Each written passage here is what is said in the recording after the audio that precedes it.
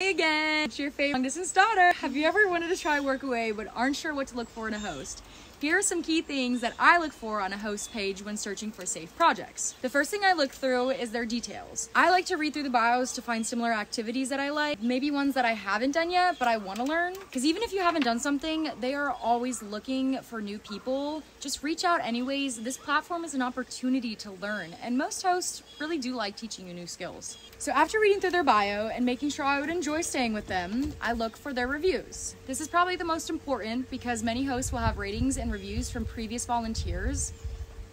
This is something that I always look through to make sure that people have actually stayed there and felt safe. Some reviews are honest and some volunteers and hosts don't click, which is fine, but I also like to see that. Not many have poor feedback, but it is important to just read through the reviews so you can judge it for yourself. I look at the reply rate as well, which is how often they answer back to their volunteers, and typically will only message hosts who have a reply rate of over 95%.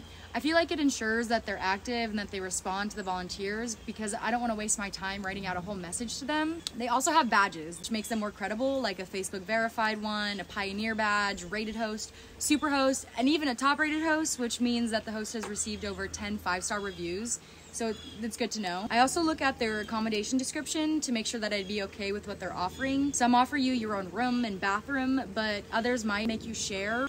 The last thing that I make sure to look at is their hours expected. This will let you know what they expect from you and give you more of an idea on how much you'll be working. There's also so many more details that I'm not covering, like accepting pets, spaces for camper vans, and like a miscellaneous area for extra information. Make sure that you look through everything and just check it all out, but those are my top tips on what to look for. Check out Long Distance Daughters for more tips on WorkAway and traveling abroad. Thank you!